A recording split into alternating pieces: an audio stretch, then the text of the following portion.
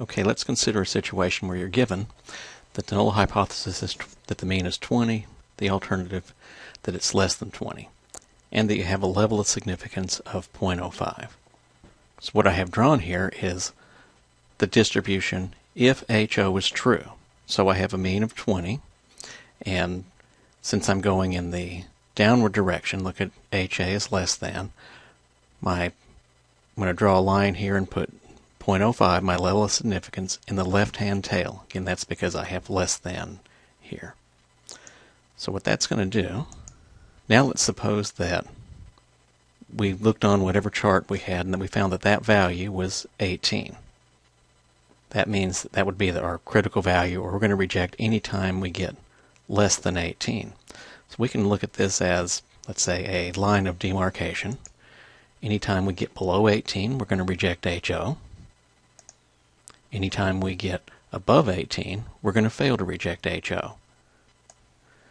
So if HO really is true, if the mean is 20, and we did reject HO, we'd be wrong, because HO was true, but we rejected it, and that would be a type 1 error, and the probability of that is the alpha, the 0.05.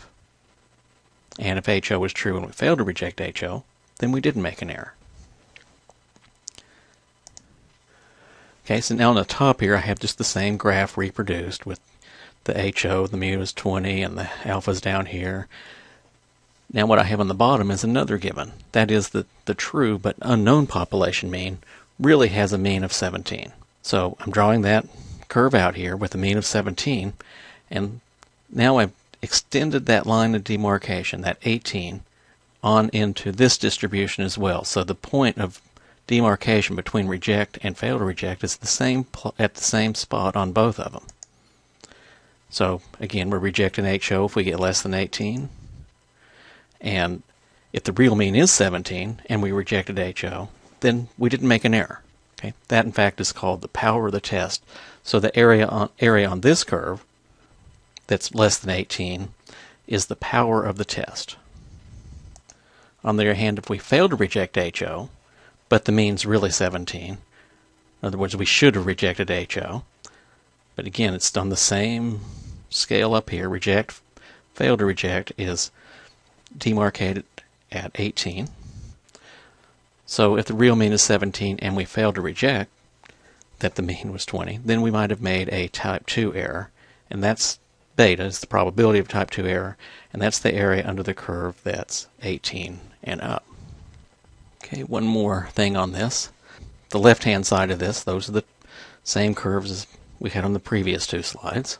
And on the right-hand side here, I've redrawn what the distribution would look like if HO was true. See, it has a mean of population mean of 20, and then we just have the bell curve.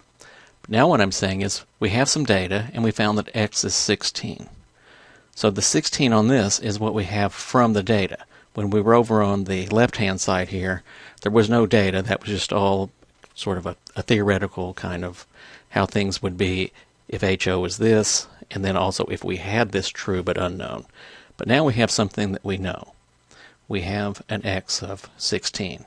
So when we look at p-values, we're going to look at, it's calculated with the distribution where HO is true. So we just find that 16 on the HO distribution and get the area below that, in this case below 16, and that's your p-value. This is just a little piece of problem 3 on your homework assignment, problem 3 out of the Foundations text, and it had an HO of p equal to 0.5 and an H1 of p less than 0.5.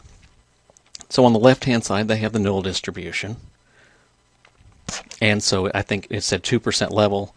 So if you add up those two bottom bars there, 0.5 and 0.15, you'll get 2%.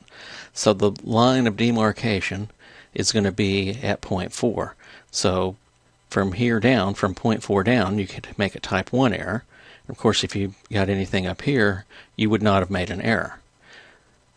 So to get the type 2 error and the power of the test, just go over to the alternative distribution and get to that same point of 40.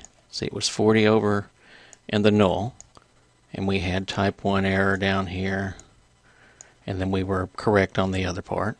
Well, the same point here is 0.4 on this one, except for now, when we are under 40, we would have made no error. This is then, on this side, the power of the test.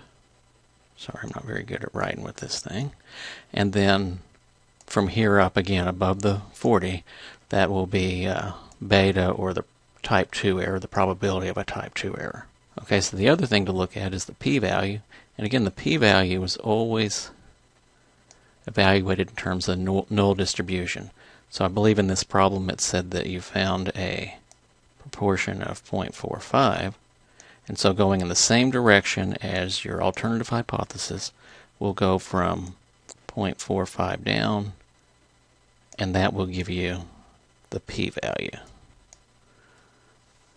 Okay, hope that helps.